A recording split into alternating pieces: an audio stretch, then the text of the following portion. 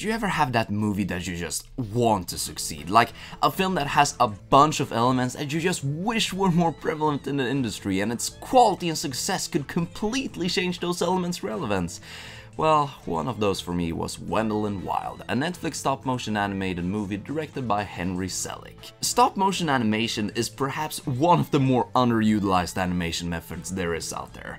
While 2D is often the one being brought up for not seeing much attention on the big screen either, at least it lives on in television form and is beginning to sort of have a resurgence in theaters, with anime movies and films combining 2D and 3D being really successful lately. Comparatively speaking, stop motion is just a mere gimmick more often than not, only being used for specific references or cameos, but never as the center of attention that can fully capitalize on its unique attributes. Stop motion has such unique movements and handcrafted aesthetics that create something distinct and immersive that is almost exclusive to the medium. So when I heard that we were gonna get an entirely new Gothic stop motion animated film by the same guy who directed Coraline and The Nightmare Before Christmas, I was pretty excited. Not only would we get a brand new movie with that style, but maybe this could also spark some more public interest in stop motion, so we could get entirely new original projects in that medium. Henry's track record is admittedly pretty hit or miss, but when he nails it, then he really creates something special. But is this another one of those successes, or does it fall flat? Well, it ain't no monkey bone at least. But it sure isn't on the same level as Coraline, and it mostly comes down to the story and pacing. I'm gonna go right into some spoilers here in terms of plot elements, so if you haven't watched the movie yet and wanna go in completely blind, then skip to this point here. So, after suffering her entire life with guilt and anxiety over the loss of her parents, our protagonist Kat gets in contact with the titular demons Wendell and Wild. They promise to help her revive her parents from the dead as a thanks for bringing them free. However, the two demons have some other plans in mind after returning into the living world that involve something a little more than what Kat initially thought. That synopsis has tons of potential, but unfortunately the execution is rather slow-paced, yet undeveloped and unfocused. Kat dealing with her trauma while interacting with her personal demons should have been the core of the film, since it is on paper very intriguing, but that conflict is rarely given the attention that it should have been given. We don't spend much time seeing Kat deal with her inner conflicts, rather it just amounts to her striving to resurrect her parents by blindly following the demon's requests, which only by the end of the second act do we actually get some personal confrontation from Kat, but even then there is not much build up to it directly when she doesn't conflict her feelings throughout the duration of the movie.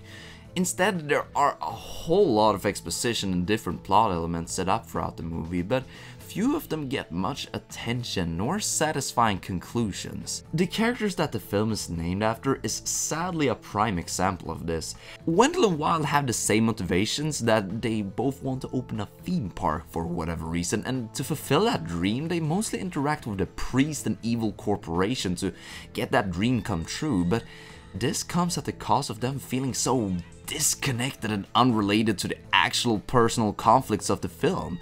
In what way do their theme park endeavors have anything to do with Kat's past? The demons and Kat don't meet each other until half an hour into the film, and not in person until the 1 hour mark. And even then, their first interaction in person only amounts to a falafel pickup.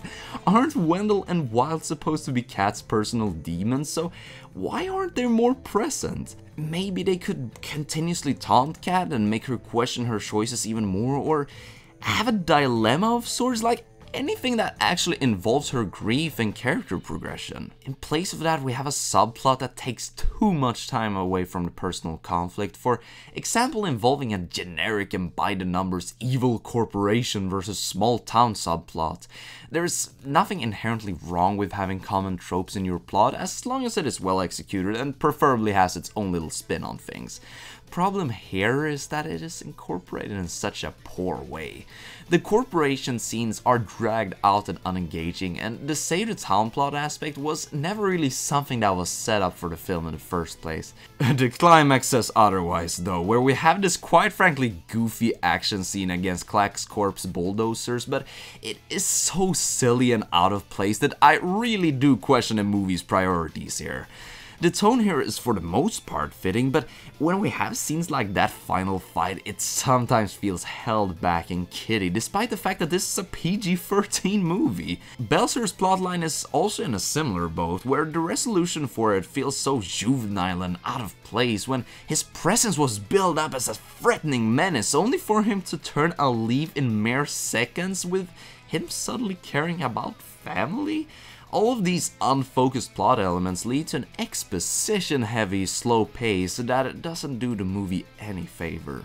Even with all of these flaws, are there redeeming qualities that make it worth checking out either way? Well, yes, most definitely, but it really depends on how much you admire the art form here. Because visually speaking, this is a marvelous looking and moving picture that completely knocks it out of the park. The paper-cut design style for the characters is really inspired and distinct.